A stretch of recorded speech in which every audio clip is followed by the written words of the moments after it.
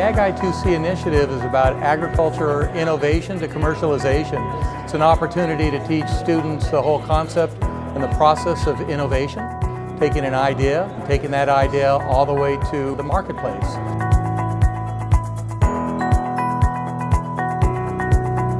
Tonight's business ideas addressed a fantastically broad range of issues, from dealing with rising ocean levels to dealing with green infrastructure, food security, and many other topics.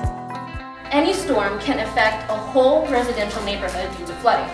But national trends show an increasing demand for healthier foods. This is an economic and environmental burden because we're paying money for power that we're wasting. It takes creative minds to be able to leapfrog beyond where we currently are today.